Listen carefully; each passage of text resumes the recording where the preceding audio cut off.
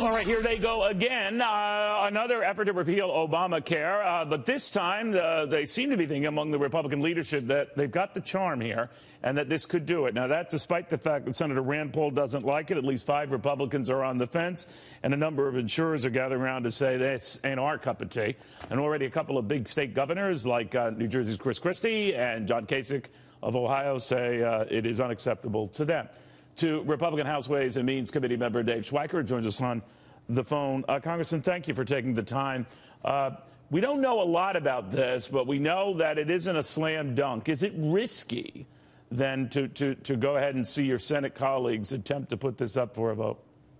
Look, whenever you're dealing in this subject area, it's risky. But you have to actually sort of deal with the math. And if you're from Arizona, you know, the Obamacare, the ACA, particularly individual market, is collapsing around us. We don't have a choice. We need a fix. And the fact of the matter is, if they're really talking about substantial block granting without a lot of the rules and regulations, giving us the ability to be creative, that's something Arizona's really good at. You know what this comes down to? It's caused a commotion, I guess, among comedians and all in late-night TV, and I don't want to go down that avenue, Congressman, but whether pre-existing conditions are covered. But I guess the gist of this, legislation by Bill Cassidy and Lindsey Graham means more states have more control of more dollars where they could decide what to do with those dollars, and if push comes to shove, whether to cover such pre-existing conditions. Is that true? That's not my understanding. It's a little more nuanced than that. Okay. I believe the mechanisms of it being a guaranteed issue remain. What happens is, what is part of a individual benefit package? Could you alter it, change it? But I believe, at least in a draft that I was touching, this is in politics a lifetime ago because it was a week ago, it actually had the language saying a state could change some of that essential benefit package as long as it was expanding coverage, lowering prices. Well, you can't expand coverage and do certain, you have to be able to also find ways that a pre-existing will be covered because you have guaranteed issue. So, I could look at that as well. But I could look at that as well, sir. I could look at that as well and say, well, you can expand coverage, have lower prices if you don't have to worry about covering someone who has a very expensive prior condition or whatever. So that's why some read into this, and I don't know what the truth is. So that's why I'm relying on your expertise here. But that was the concern that a lot of folks have, that before they want to put a pen to paper or sign on to this. And many of them are eager, particularly Republicans who don't want an embarrassment here, that they want assurances that states won't pull a fast one on folks like that.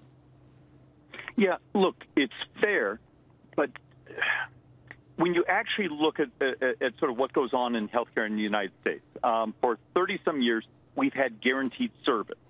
You walk into an emergency room, you walk into a hospital, they must take care of you. So the number of procedures in our society has been basically the same before the ACA, after the ACA, and in the future. This is a debate on how you pay for it and who gets to pay for it. How do you guys change the narrative here, though? Because I always think Republicans are in a no-win situation, especially when, Barack Obama reappears on the public stage to talk about you guys trying to dismantle health care and being very, very cruel about it, and that this would lead to a lot of suffering and pain. When, in fact, it's these rocketing premiums for a lot of, individual Americans across the country that's causing a great deal of suffering and pain. So yet in that area, you always seem to be behind the 8 ball or losing the PR argument. How do you counter that?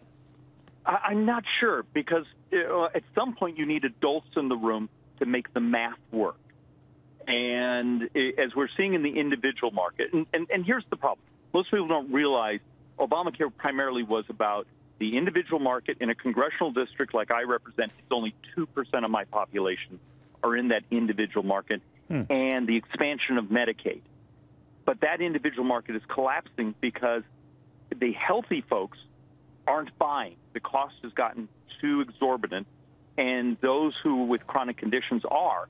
So the toxicity curve blows off the chart. We're trying to find a way to lower the premiums so more of the healthy population will buy. Well, that's sort of an actuarial math discussion. And the other side is talking about emotion. Well, emotion doesn't actually make the finances work.